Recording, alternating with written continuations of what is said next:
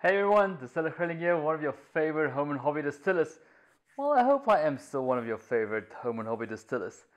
Yes, I'm back again with a Distiller Greyling Extra, and I want to tell you guys why I have been so quiet these past few weeks. Yes, Facebook has been very quiet, and even my YouTube videos I've been posted very rarely have uploaded new videos.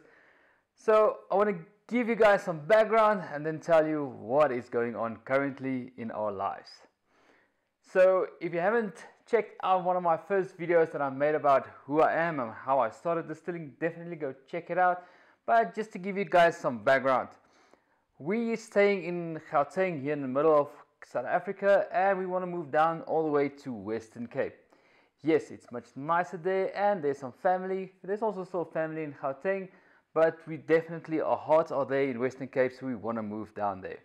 So we were looking at ideas, and I started looking for my current work that I am, my industry that I am in, and then COVID happened, and then a lot of other stuff as well happened, and then we had a crazy idea of opening up a craft distillery and open it up in Western Cape, and then move everything down to Western Cape, and then start that lovely distillery, and that will be our basic income, our security, our way of life there in the Western Cape. Alright, but then a few other things has happened. This past year was quite a very interesting year for us. We had a very, let me rewind it back. Okay, so for the craft distillery, we had a crazy idea of taking my current pension that I have. I've been working 16 years for my current company, and pushing it into the distillery, the equipment, the area, the building, whatever it's going to be, and then build up the distillery, make it successful, and then by the time we feel like we're having a good income now, then go back to being more or less normal of getting a medical aid, getting a pension, and then make sure that our older day that we have sufficient nest egg or emergency fund that will carry us till we decide to pass away one day. So with that being said, a little over a year ago we had a very major medical emergency. My wife was for 2 weeks in ICU, and 375,000 rands later the medical aid covered it and she was back home, and it changed our perspective quite a lot. You realize how important medical aid is, and to have a good healthcare as well. So with that being said, there were some tough decisions we had to make. One of them was especially the whole quitting my job, taking a pension, having no medical aid or pension, and building up the craft distillery, while we still need to make sure that she is okay, even myself, that we're okay medical, we are fit, and if something does happen, that we do have the necessary funds to deal with that. And it ended up being that let me rather focus again on job security. So I started applying for positions in my current industry, from moving from Gauteng all the way to Western Cape, and looking through a few applications again. I say a few applications, it was more than 200 applications, 4 first-line interviews, numerous emails, 1 assignment, and 1 secondary interview. And I had a job offer, and I accepted it, and we are moving down to Western Cape. But where does it leave you guys, the YouTube channel, as well as the Facebook page? That's now where it's a bit tricky. And yet again, we sat, and there were some tough decisions that we had to make. And I was not ready to share with you guys, because myself, I wasn't entirely sure what's going to happen.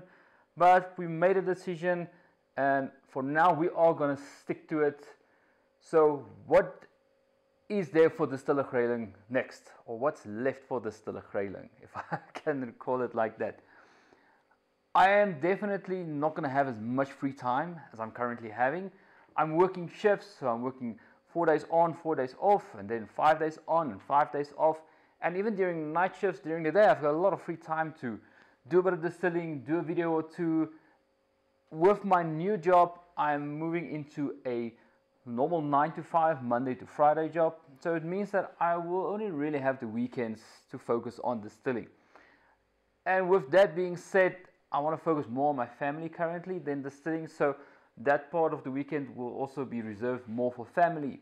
So it means that the distilling cut is getting much smaller and much smaller.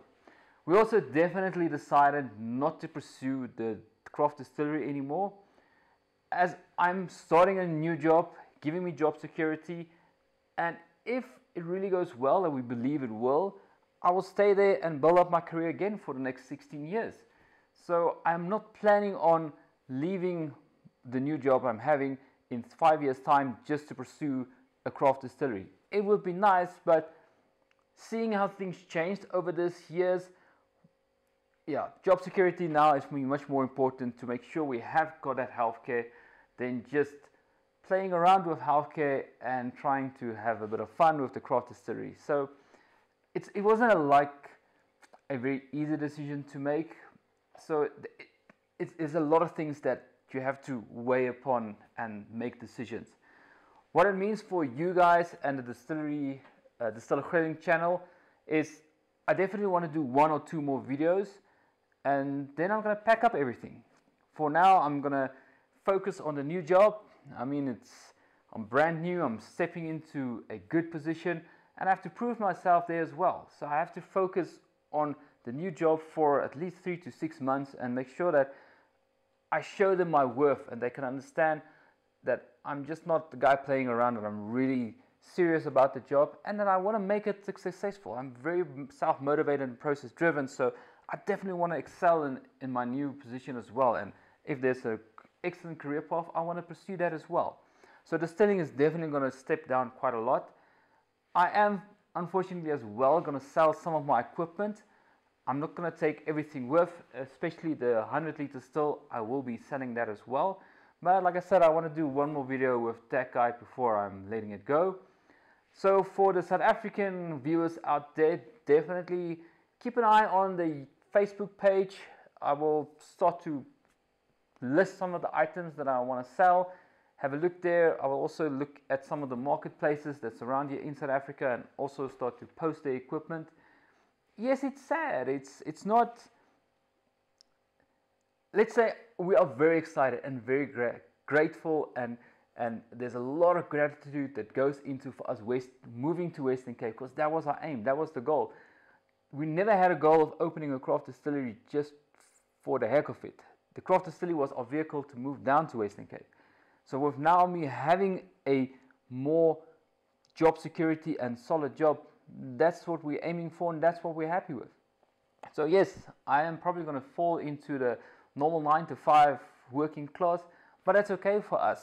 That will give me job security. It will give us proper and more constant healthcare and medical aid, and that's what we pursue. At the end of the day, I've always been about what you want. Whether it's distilling or you are aging your spirits, this is how I do it, but it's always your preference. And this currently is our preference. We want to move down, and this is the vehicle that we're going to use now, that job security and having a good health cover. So that being said, you will definitely be seeing a lot less of me on a YouTube channel. I am definitely going to keep it open. I think there's some valuable videos, and even if someone over a year from now stumbles across my channel, there's some still valuable information that they can use. I don't just want to cut it and delete all the videos and close the channel completely. So, and most probably if I'm walking around in Western Cape and I see something interesting, I might always every now and again pop up a video and say, hey, we were at this distillery, this is what I have. And I'm definitely going to keep my 13-litre still. So if I'm having a bit of an off day or vacation leave or something and I want to distill, I can always put that on the channel as well and show you guys what am I busy with and how it looks where I'm currently staying. So that being said, I hope you guys have enjoyed my channel. I appreciate all the comments. I've learned so much from you guys, from this distilling community. When I started, I came in thinking that yes, I want to teach you guys because I've got that passion for people to, you know, if I learn something, I want to express it and tell you guys, yes, this is what I learned, this is how it is, this is how easy it is, and you guys can do it as well. And starting in this community and just getting questions, and actually myself have to research some of the answers because I don't know everything. I really just saw how supportive this whole distilling community is, and I say I'm very grateful, I'm very appreciative for that, and you guys must keep on doing it. You mustn't stop just because I'm stopping at this moment. No, definitely go on and continue with whatever you guys are doing. It's a very passionate hobby if you really get into it, just to see how everybody works together and really supports one another. So as always, remember guys, you have to be awesome and be kind and be yourself. Until I see you guys again. Cheers.